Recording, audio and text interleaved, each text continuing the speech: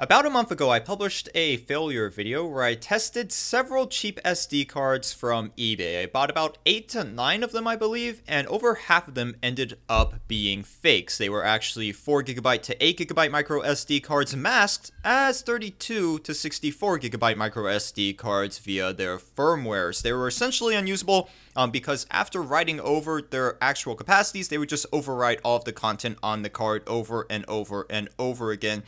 So it essentially made the card unusable. I did not find any software online that would actually allow you to reflash the firmware to the SD card, but there is something really easy you can do to actually make these fake SD cards usable again. Now, keep in mind, you're not going to be able to actually restore these to their advertised capacities because that is impossible. I mean, if there's only 4GB of flash on the card, you're not going to be able to magically make 32GB of flash somehow appear. So what do we do now? Well, there's really two approaches I could think of off the top of my head that would work. The first approach is that you can use all the built-in tools in Windows to nuke this drive and then repartition it. You could use a combination of the command line disk part and the GUI disk management utility to get that done. But unfortunately, that method doesn't always work. Now, the second method is much more reliable and it's going to be much easier for you guys. We are going to be utilizing BOOTICE to repartition this drive, and if you guys want to check BOOTICE out, the link to it will be down in the description. So as you guys can see,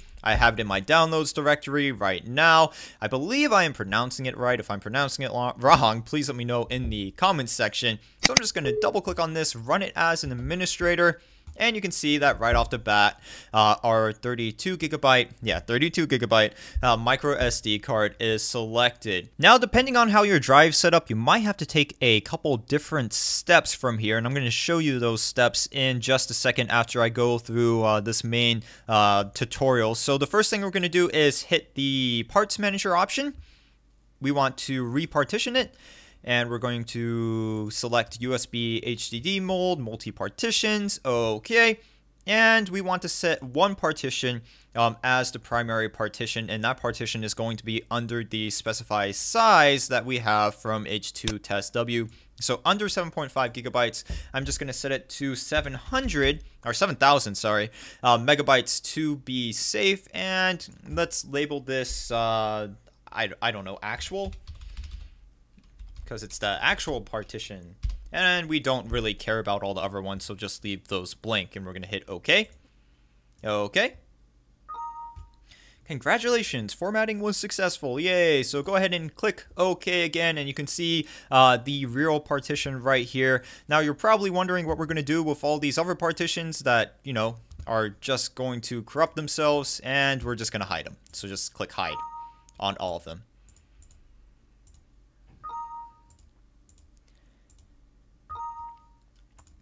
And that's all there is to it. If we go into computer, it should show up as an approximately 7GB SD card. There we go, 6.83GB. And if I run H2 test W on it, which I will do right now, you can see that it will not come out with any errors. So I'm going to close this, exit out of this, and run H2 test W all over again. As you guys can see, it's not perfect, but it is usable now. Out of the 7GB of data that I transferred over to that micro SD card, I lost approximately 15.2 megabytes of it, and that's, you know, really minuscule. You got to keep in mind that this flash storage is very crude, very cheap, and that is to be expected.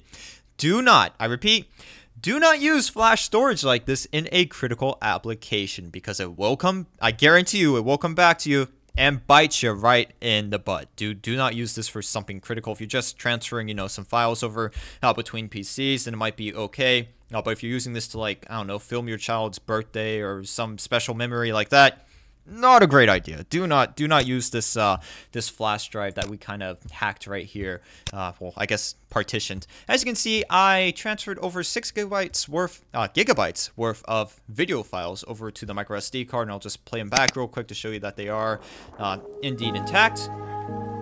I made a small mistake here. My screen recorder was recording the audio from my microphone and the audio from the video at the same time, so things just became a garbled mess. But yes, behind the scenes, episode 4 is now out. I am planning on building a media PC during the month of February, and I will be giving that away to one lucky subscriber based in the US. Total budget of $85.